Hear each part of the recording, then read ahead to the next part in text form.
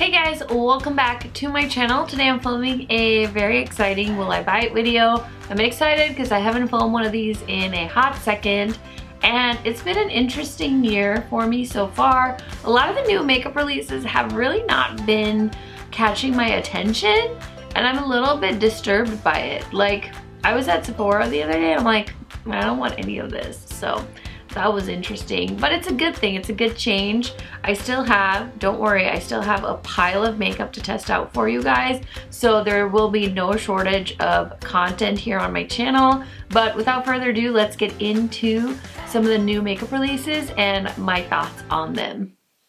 So I pulled up my trusty Trend Mood. The first thing I see on here is a new MAC collection. I believe this is their spring collection. It's called, I don't even know what it's called. Oh, it's like a Sakura themed palette, and it's beautiful. I mean, the collection is Sakura themed, so it's like beautiful flowers and lots of pinks. I feel like pink is definitely making its rounds here on the beauty circuit. You know, it kind of started with, for me, I think the new Nudes palette, the Jeffree Star Blood Sugar palette has a lot of pink shades in it. And then we saw the Ooh La La palette by ColourPop. So pink's definitely making its rounds. I personally love wearing pink in my crease. This palette and this collection is very subtle.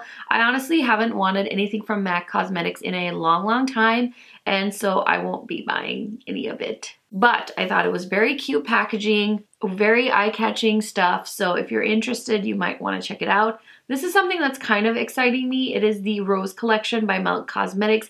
I do love a good shimmery blush color, and these two blushes are so beautiful. The only thing with Melt is they are kind of spendy, and I believe these are like $39 a piece, which is kind of expensive. Like, I don't know. It's like almost an eyeshadow palette, and so I don't think I'll be buying it, but it looks like they're doing a Valentine's Day sale that starts on February 15th. So if you guys have been eyeing something from MAC Cosmetics, now might be your chance to pick it up. Okay, the next big thing that was announced recently is the Jeffree Star collab with Morphe. Now, I am not the biggest fan of Morphe, but I do talk about them on my channel. You know, it's fine, whatever. There's some stuff from them I love. I really love their liquid lipsticks. I have a ton of their eyeshadow brushes because honestly, I can't bring myself to spend hundreds of dollars on makeup brushes, so I think they're a nice brand to kind of have around. And they are collabing with Jeffree Star, and they are doing their own brush collection, and it looks like there's 3 face brushes and then 4 eye brushes, and one of the brushes is like a brow brush, so that's nice. The thing about these brushes is they kind of remind me a little bit of the Tarte unicorn brushes. Do you guys remember those? And I actually have that collection. Here it is. So this looks very much like the Jeffree Star Morphe collab. It is 7 custom eye and face brushes plus a brush bag for $49. I don't think that's a terrible price. This will launch February 5th at 10 a.m. I know this is gonna sell out because Jeffree Star fans and Morphe fans are crazy. So I know it'll sell out. Personally, I'm not planning on buying it. You guys, I have so many brushes, so many brushes. If you look behind me, I have brushes. I have brushes over there, brushes in a drawer. Like, I have plenty of brushes, so I'm passing on that. I feel like I talked about the Kylie Valentine's collection maybe in a previous video, but that is now available for purchase, and she did a eyeshadow palette. I feel like I heard a lot of people talking about the eyeshadow palette. A lot of people were really interested in the eyeshadow palette, and personally, I did think it was beautiful as well. There are some lights where it looks like it will work for somebody with my skin tone, but if you really look at the product shots, it is a very light palette, so like the shimmer shades are very light.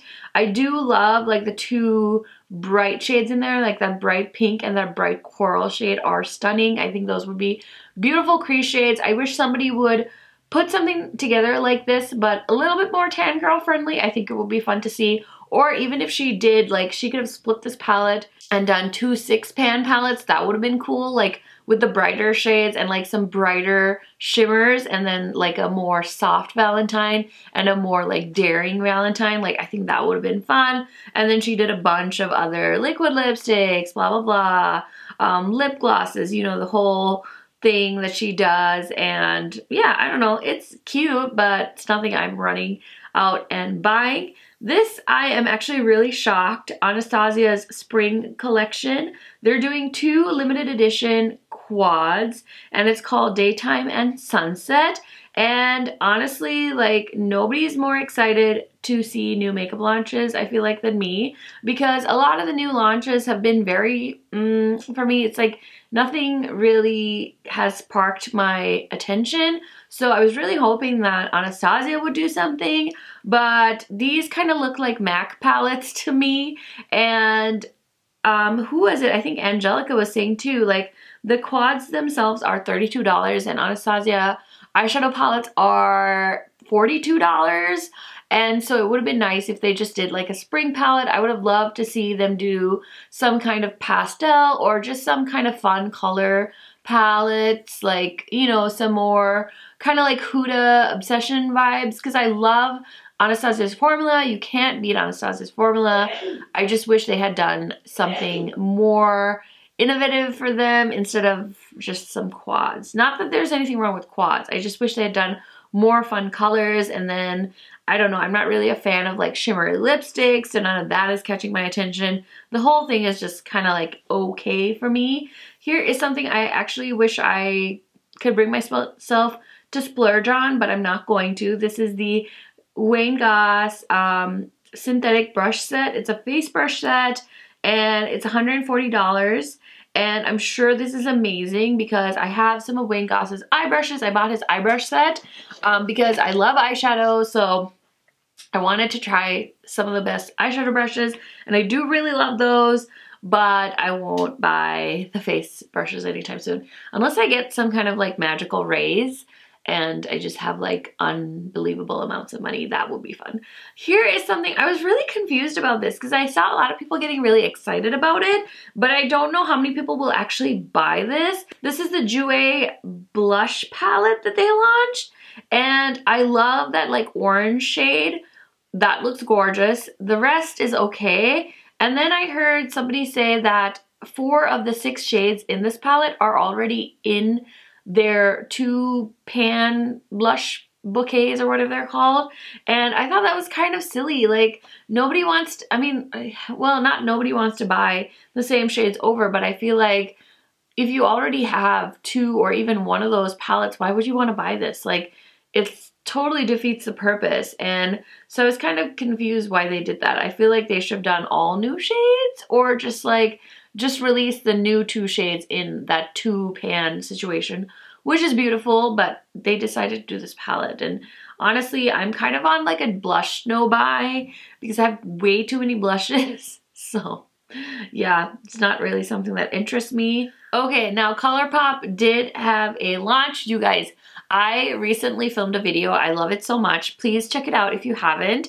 It is a ColourPop rewind video, and what I did was I went through all of ColourPop's releases from 2018 just to kind of give you guys a recap so you could see how much stuff they actually came out with. And like, you know, everyone always says like, would it be a week if it wasn't like a week full of ColourPop? And so it feels like 2019 is already off to a massive, you know, ColourPop launch start, and they came out with another collab with Kathleen Lights. They did these Zodiac loose pigments with Kathleen Lights, and honestly, I had a few loose pigments back in the day, but they are so much work to put on your eyeballs, and I have such small eyelids, like I literally am fine just using eyeshadow. So even though this is like, it's not even that beautiful, I mean, they're okay shades. I don't think they're like mind-blowingly gorgeous where I need to buy all 12 of them, but they did do a collection of pigments, and it's ColourPop x Kathleen Lights, and it's $70 for the set. Pretty freaking pricey, and there's nothing about that collection that like excites me, so I'm more than happy to pass on it. This is really exciting. So Huda is doing new shades of her melted shadows, and I actually tried one of these. I can't remember if I put it in a video, but I may have like mentioned it on Instagram. I bought one of her dual-ended eyeshadows, and it was a really cool concept. The matte side blended really well with the synthetic Wet n Wild crease brush, and then I just put the glitter on, and I thought it was such a great idea for somebody on the go that didn't want to spend too much time on their makeup. And I thought it would be so fun if she did more shades. Like, I would love to see her do more colorful shades.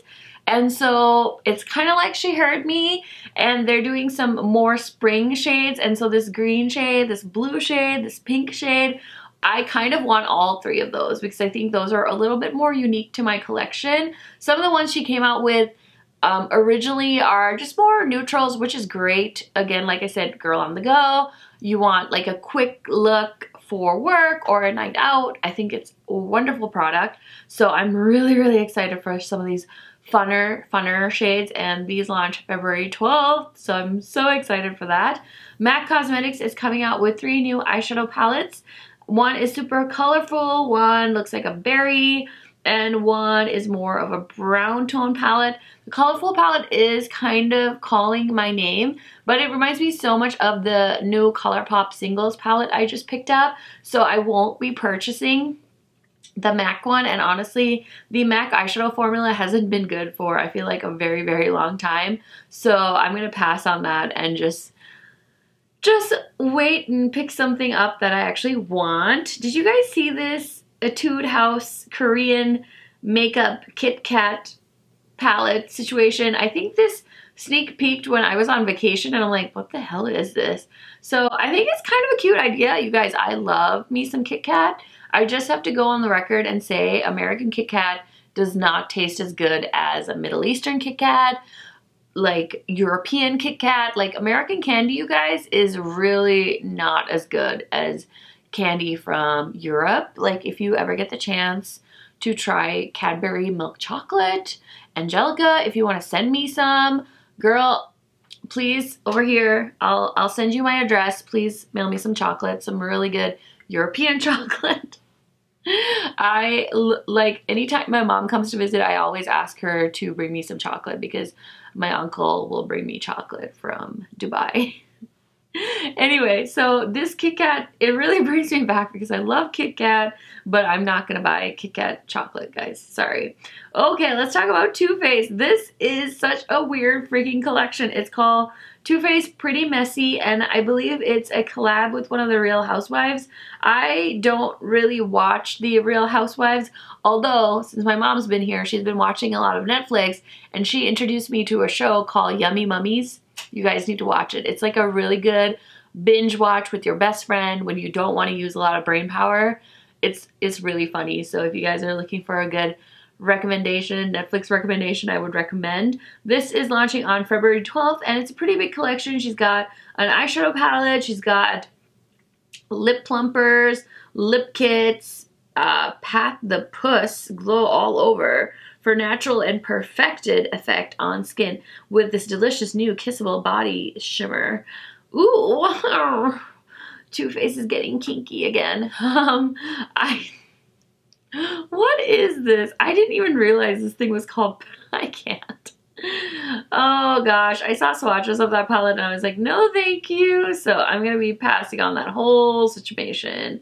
Okay, let's see here. What else happened while I was gone? Oh, Makeup Geek came out with new eyeshadow palettes. Honestly, guys, I think this one is a little too light for Makeup Geek. I'm actually shocked every time I see a company come out with a neutral palette. I know that these are like essentials, but everyone's already done these. Like, I already have 800 palettes like this, so I don't want to be mean to Makeup Geek, but it's like, come on, like that was ill-timed. Like, they should have either done it sooner or just not done it at all and done something more fun, something a little bit more unique, I think. This was really, really cool. A lot of people I saw on Instagram accounts I follow, I was a little bit like saddened because a lot of people were like, who is that? Like, and it was like kind of irritating. But Huda Beauty did their first collab, and they collabed with Jacqueline Fernandez, and she is actually a Bollywood actress, but I think she's Sri Lankan or like half Sri Lankan, which is pretty cool. If you didn't know, I'm from Sri Lanka, so I feel like, you know, a little spiritual like bond with her because she's honestly beautiful. I remember she competed in Miss World, I believe, for Sri Lanka. And she's stunning. She's so beautiful. Like, you guys should go look her up on Instagram. She's so beautiful. So I'm so pumped that they collabed, and I kind of want to buy these lashes, but I don't really wear lashes. So I'm like, I want to support, but I can't, and I don't know what to do with myself. Like, and they're expensive lashes, so I'm like, So, but yeah, if you guys like Huda lashes and you want to support somebody that isn't like the cookie cutter YouTuber collab, I think you guys should do it. Just my opinion. Next thing is the Mini Holy Grail palette by Violet Voss. This is coming out February 12th. This actually does look really pretty, and that's the thing too. So I was thinking about this, right? This one looks very much like the Makeup Geek palettes, but there's something about the presentation of this that looks so much better than the Makeup Geek palettes, even though the Holy Grail palette is a very like modern Renaissance kind of palette. It just still looks like it's presented so much better here, and I think that's what Makeup Geek needs to learn. Like, you can tweak packaging and make things look a little bit nicer, like a little bit more like I want it, you know, because I really feel like I want this one more than the Makeup Geek, but I don't really see that big of a difference. I think this is a cool idea for them to do a mini palette. I actually held on to my Holy Grail palette. I really want to do a throwback with that palette because I have not used it enough at all, and I remember loving the Violet Voss formula. They have not released something new recently that I love as much as some of their older palettes, and so yeah, they always will have like a special place in my heart because they were one of those like Instagram brands that I discovered and loved, you know, before they were in like Sephora and stuff like that. And I heard Angelica say she would love like a mini hashtag palette. I would love a mini of that other palette that they came out with that has a few greens. I think that would be fun if they did like some greens with some warm tone reds and stuff like that. So hopefully this means they'll be doing more smaller affordable palettes, which is always exciting. Okay, you guys, Summer Fridays is coming out with a new mask, and it's called the R+R mask. And this is a new product. I believe it is like an exfoliating, brightening mask. And I tried the jet lag mask. I honestly feel like this product or these products are a little bit overhyped. They are so pricey. How much is one of these masks? I think like 40 bucks. So I passed on the jet lag, and I passed on the new one they came out with, and now they have this one, and yeah, I don't know. I'm kind of passing on all of that. So just wanted to tell you guys about that new product. And then Sonia G, oh my gosh, she did a pro face brush set, you guys. This brush set was $270, and there were 5 brushes. That's insane. Oh my god, I really want her eye brush set. Again, I feel like I can justify spending on really good eye brushes because I love eyeshadow so much. But when it comes to face brushes, it's like, ugh. I bought like the Marc Jacobs brush recently on sale. That was a good buy, but ooh, sometimes these face brushes get so expensive. So yeah, I can't justify that purchase. The new Hourglass foundation came out. I did pick that up. So far, I'm kind of like half and half. I don't know if I love it or like hate it, because like some days I feel so flawless wearing it, and then some days I'm like, So I need to do a video on that. Let me know if you guys want to see a review, or like, do you want me to put it on and like a get ready with me? Let me know. Also, if you guys are curious, I did film this look. It's gonna come up in a Wet n Wild, like a full face of Wet n Wild. I'm so excited because I did show you guys my Wet n Wild haul. I'll try and remember to link that up in the cards if you guys are interested. And then whenever this video is up, definitely subscribe so you can watch that. And thank you guys for hanging with me on this quick little Will I Bite video. I will see you guys in the next one soon.